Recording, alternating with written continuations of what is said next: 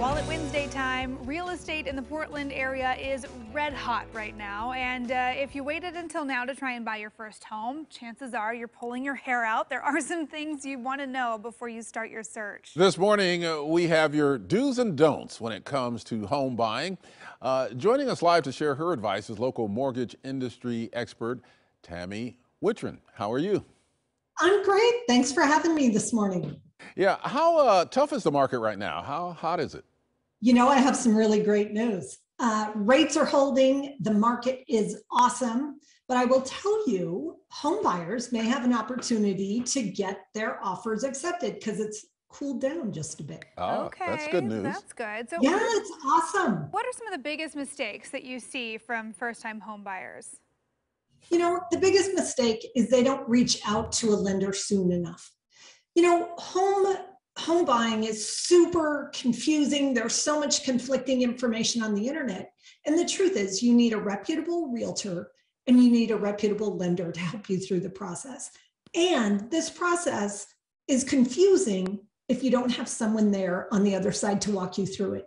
My encouragement is always first call a lender, someone referred to you by friends, family, coworker, and your realtor, and talk to that lender. Loan officers want to spend time with clients and qualify them and walk them through all the hardships that may occur during the home buying process. Yeah, so it's good to be qualified for a loan before you even get the house. Yeah, before you jump into the fray. Yeah, absolutely. Give us some do's and don'ts for first-time buyers. Guys, the first thing I would say is please don't try to help by pulling your own credit and doing all that futzing that people seem to do with credit. The mortgage industry, uses an algorithm that is programmed into the system using the lenders out there, Fannie Mae, Freddie Mac, FHA, VA, USDA, jumbo lending. We are all programmed to use what's called a tri-merge credit report. Now, there are all kinds of things that you can use to pull credit, like Credit Karma, et cetera, but they're not accurate. Reach out to your lender, talk to them, have them pull your credit first. Then don't close accounts, don't consolidate accounts, don't start doing anything to your credit until you talk to someone so they can advise you. Then don't move money around, don't get a big fat gift, don't pile money in your checking account, don't close accounts, don't move money. Let us help you navigate that.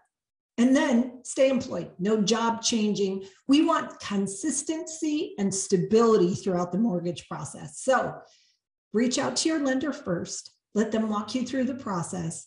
Don't futz around with your credit. Don't quit your job and don't put any big old lump sums of money into your checking or savings account. Yeah, I mean, that's some stuff that I know when I was looking for my condo, they told me like, no big purchases. And you would think like, oh, I'm getting ready to move and close on this house. I'm gonna go buy some new furniture. And it's little things like that that can totally derail the process. So how has the pandemic really kind of changed up the market? What do people need to know now that's different from even a couple of years ago?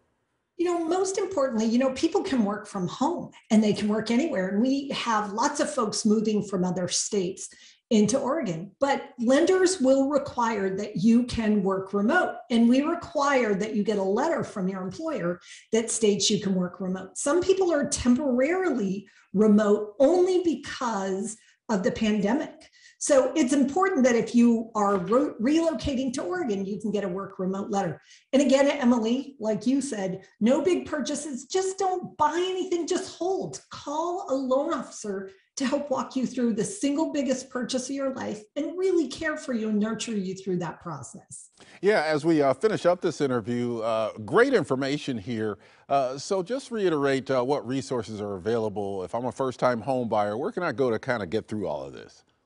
Most of your lenders out there have first-time homebuyer classes. Myself at NFM Lending, we do a quarterly virtual homebuyer seminar. FannieMae.com, FreddieMac.com, both have really good first-time homebuyer classes. Your lender can get you enrolled in a homebuyer program, first-time homebuyer class as well, put on by all the private mortgage insurance companies.